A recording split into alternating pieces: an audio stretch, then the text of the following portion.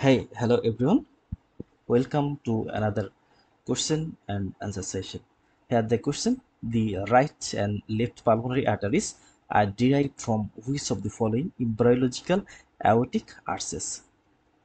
So here the key point: the right and left pulmonary artery, they derived from the which embryological aortic arches. So we have to find out the right and left pulmonary artery, and then we have to go back to see the derivatives from which of the aortic arches. Here the options. The options are from the fifth aortic arch, second aortic arch, sixth aortic arch, fourth aortic arch, or third aortic arch. So let's see here. Here is a mnemonic for the aortic arch derivatives. Here we can see the first make sweet step, then call for arches for sleep with the lungs. So this is one of the mnemonics for remember of aortic arches derivatives. Here the first make, that means first make, that means the first arch, M for maxillary artery. Then sweet step is for second arch, and step for stapedial artery and hyoid. Then call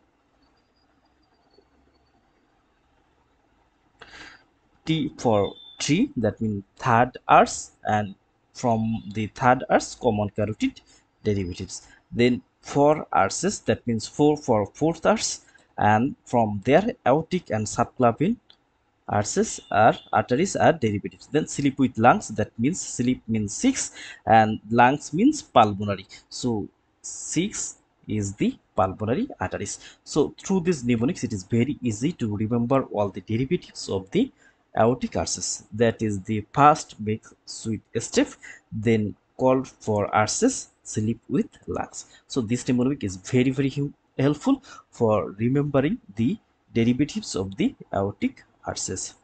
So here we can see the derivatives of the aortic arteries: one maxillary artery, two stapedial artery and hyoid artery, from three common carotid artery and proximal internal carotid artery, from four aortic arch and right subclavian artery, and six left and right pulmonary artery and ductus arteriosus, which in later converted into the ligamentum arteriosum. And the fifth arch was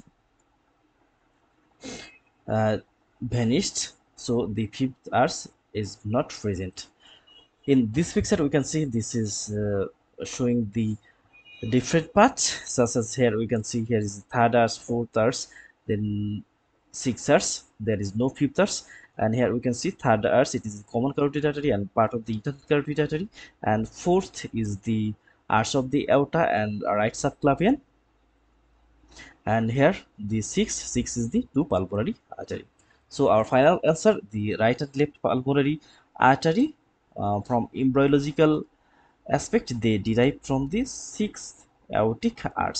So this is very important, and it is one of the repetitive question, that means in different time in MRCS exam the question usually present for the exam. So this is the sixth aortic arches from which right and left pulmonary artery derivatives or derives.